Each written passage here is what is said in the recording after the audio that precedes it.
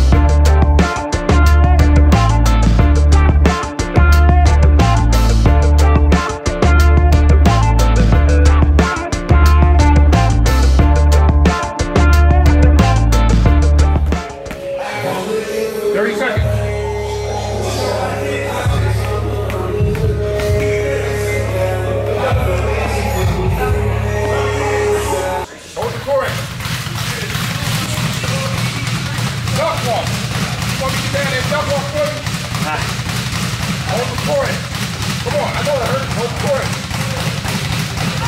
Good. Come on. Balance. It's all about your balance. All about your balance. Come on. Go forward. Go forward. Suck it up. Come on. Come on. Go forward. Listen to my name. Listen to my words. Go back. Come on. Go forward. You telling me an old fat man can do that double off better than you? That's it. Yeah, my legs work. Yeah. You fighters got to deal with all the shit talking, man. You got to make sure that balance is there. And your balance is in your core. You're using legs. Your balance is supposed to be in the core. When you're going forward, when you're going back, okay? And I'm fat and heavy. Don't you guys know the golden rule? You can't be mean to white people, man. We're easily offended.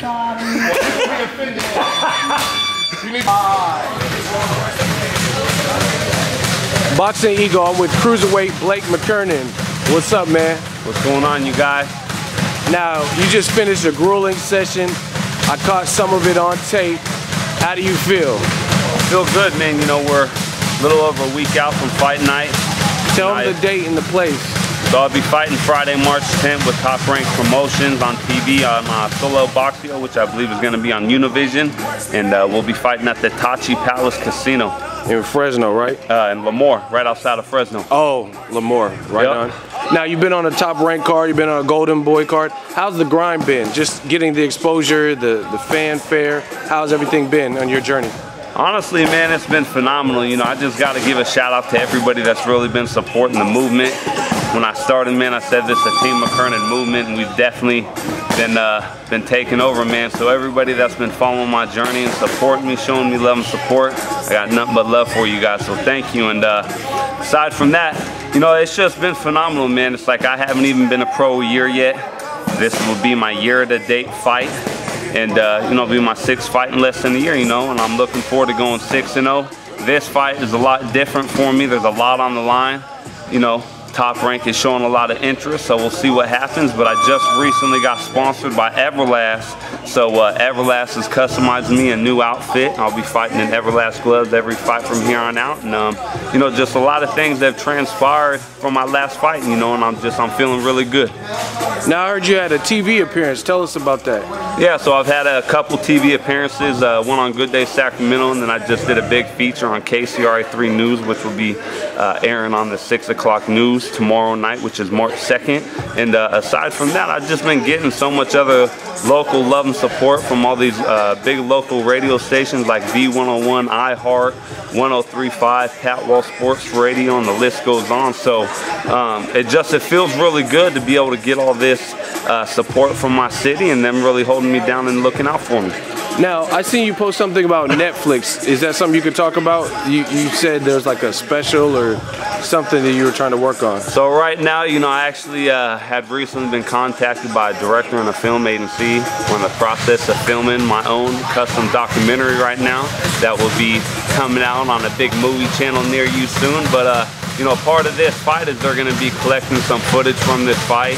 You know, my preparation, you know, the behind the scenes footage of me backstage, the actual fight itself, which should be included in the documentary, man. So make sure to look out for that. All right. Now, gearing up for this fight, what's so different about this fight? You said there's a lot on the line. Why this particular fight? Is it because you got the Everlast endorsement deal and more all eyes on me like Tupac?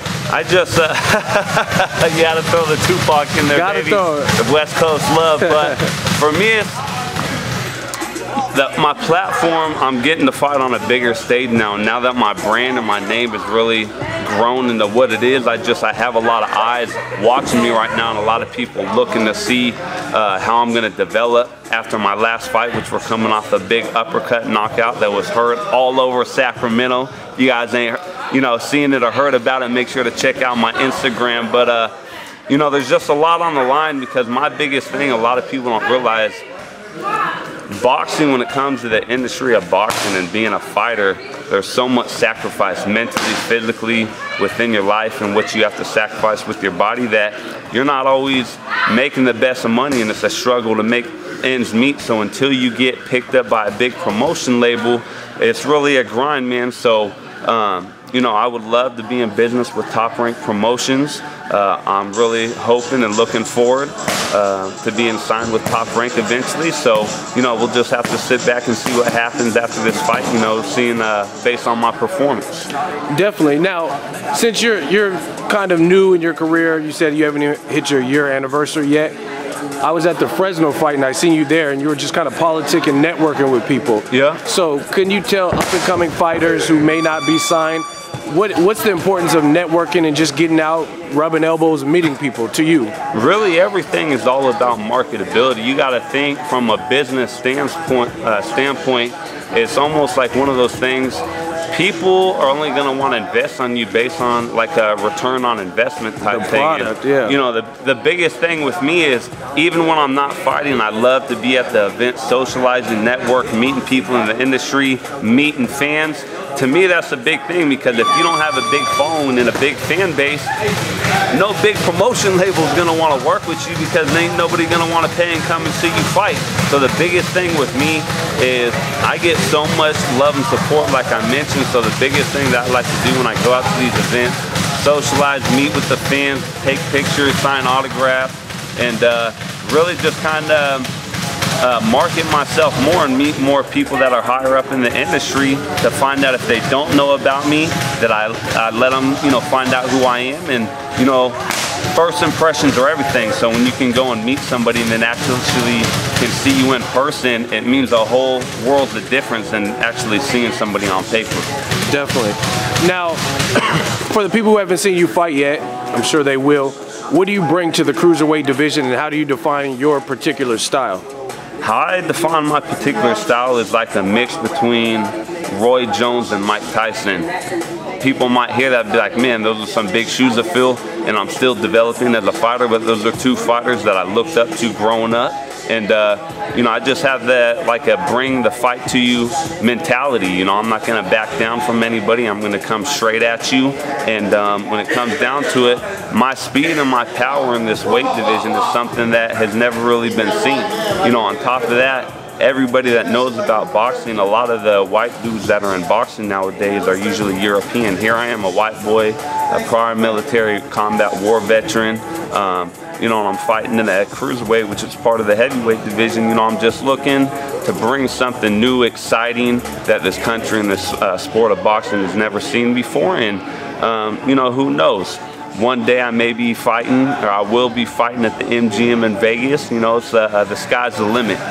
Definitely. Now, I want to touch on that because you brought up an interesting point. You said, who's the last white American just champion that had the whole package? And the last person you thought of was Tommy Morrison, the Duke.